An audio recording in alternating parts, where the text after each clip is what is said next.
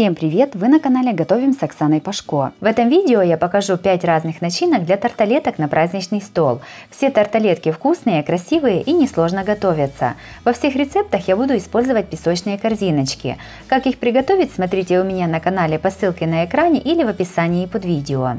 Первыми приготовим тарталетки с крабовыми палочками. Получается легкая и нежная закуска, которая легко готовится и отлично смотрится на праздничном столе. Подписывайтесь на мой канал и узнавайте еще больше вкусных и простых рецептов. Сначала подготовим все ингредиенты. 4 крабовых палочки разрезаем вдоль на 4 части и нарезаем небольшими кубиками. 1 небольшой огурец тоже нарезаем мелкими кубиками. Так как у меня огурец достаточно крупный, я использую только половину огурца. 1 вареное яйцо нарезаем кубиками. В миску кладем крабовые палочки, нарезанный огурец, яйцо и 2 столовые ложки консервированной кукурузы. Начинку немного солим и перчим по вкусу. Все заправляем примерно 1 столовой ложкой майонеза и перемешиваем. Приготовленной начинкой наполняем песочные корзиночки. Этого количества начинки хватает на 15-20 корзиночек в зависимости от их размера. Сверху тарталетку с начинкой украшаем листиком петрушки и очищенной креветкой. Закуска готова, можно подавать на стол. Тарталетки с начинкой из крабовых палочек получились красивыми и вкусными. Готовятся они очень просто, а на столе выглядит ярко и аппетитно. Вторыми приготовим красивые тарталетки с сырной начинкой и розочкой из красной рыбы. Готовятся они несложно и выглядят очень празднично. Подписывайтесь на мой канал и узнавайте еще больше вкусных и простых рецептов. Готовим начинку для корзиночек. 100 грамм сыра трем на мелкой терке. 1 вареное яйцо тоже трем на мелкой терке. Мелко режем маленький пучок укропа.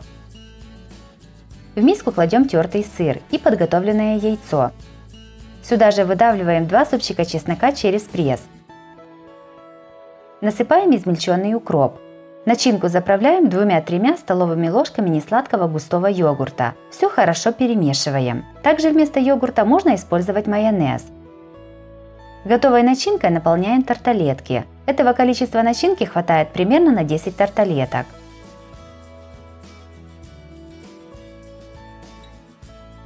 Берем кусочек красной соленой рыбы и нарезаем ее пластинками. Мне для 10 тарталеток понадобилось примерно 50 грамм семги. Каждый кусочек рыбы сворачиваем в рулет, имитируя розочку.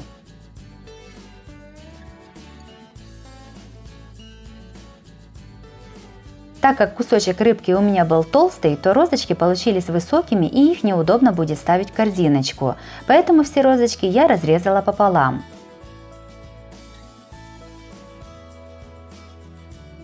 Розочки из красной рыбы ставим по центру каждой тарталетки.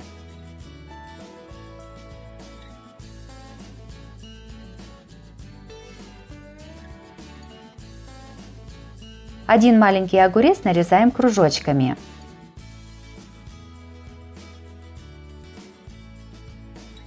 Кружочки разрезаем пополам. Подготовленные полукружочки огурца вставляем по краю тарталетки вокруг розочки.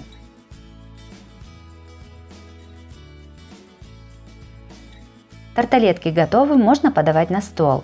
Тарталетки с сырной начинкой и розочкой из красной рыбы получились очень вкусными и красивыми. Они отлично подойдут на праздничный стол, как замена уже привычным бутербродам. Третьими приготовим тарталетки с печенью трески, сыром и яйцом. Это классический вариант приготовления салата с печенью трески, но в красивой порционной подаче. –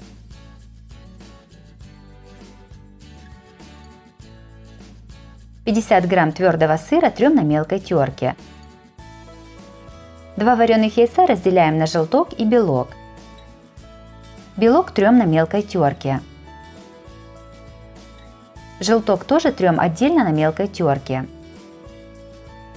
В мисочке разминаем вилкой печень трески, предварительно слив с нее масло. У меня баночка с печенью трески была весом 120 грамм. В миску насыпаем тертый белок, сыр, примерно третью часть тертого желтка и размятую печень трески. Сюда добавляем 2 столовые ложки майонеза. Все хорошо перемешиваем.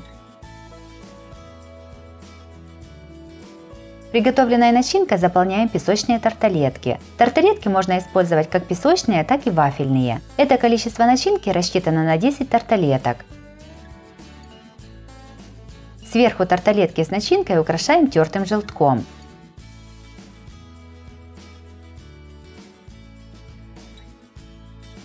Измельчаем ножом перья зеленого лука. Зеленым луком украшаем корзиночки сверху. Тарталетки готовы, можно подавать на стол. Тарталетки с печенью трески, с сыром и яйцом получились вкусными и сытными. Такую закуску очень легко и быстро готовить. Четвертыми приготовим тарталетки с сельдью. Готовятся они из самых доступных и привычных продуктов.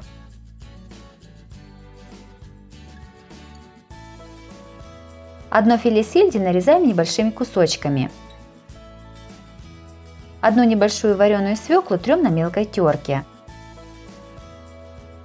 Складываем закуску. Тарталетки смазываем небольшим количеством майонеза для того, чтобы немного зафиксировать листья салата. Для этой закуски лучше всего использовать песочные тарталетки.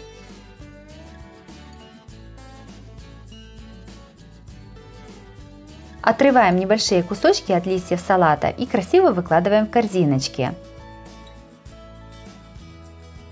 Сверху на листья салата кладем примерно чайную ложку тертой свеклы. Если сельдь слабо соленая, то свеклу можно немного посолить. На свеклу выкладываем кусочки сельди. Из этого количества ингредиентов получается примерно 15 тарталеток.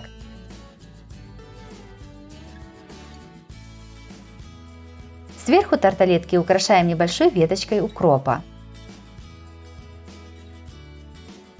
Тарталетки с сельдью получились вкусными и необычными. Они легко готовятся и смотрятся на столе ярко и красиво. Обязательно их приготовьте, это очень вкусно и просто.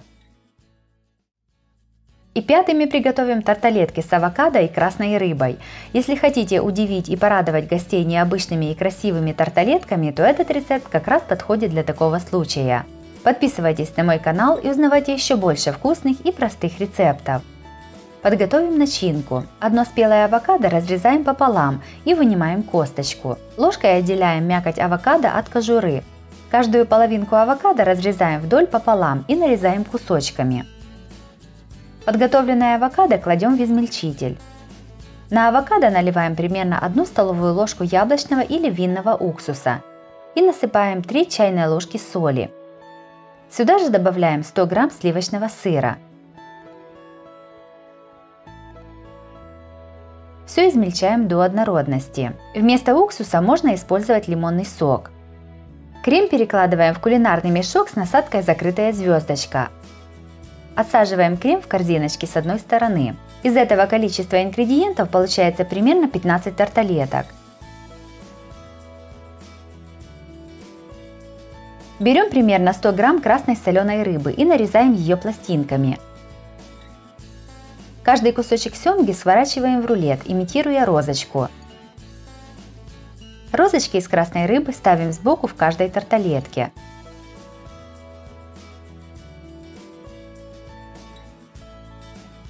Огурец нарезаем кружочками. Кружочки огурца разрезаем пополам. В каждую тарталетку сбоку вставляем по одному кусочку огурца и листик петрушки. Корзиночки готовы, можно подавать на стол.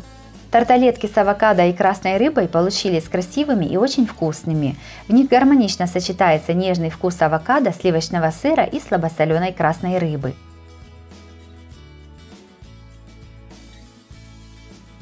Если вам понравились такие варианты начинок и украшения тарталеток, то обязательно ставьте лайк и пишите комментарии. Подписывайтесь на мой канал, чтобы не пропустить новые видео, они выходят каждый день. С вами была Оксана Пашко. Готовьте вкусно, готовьте с удовольствием.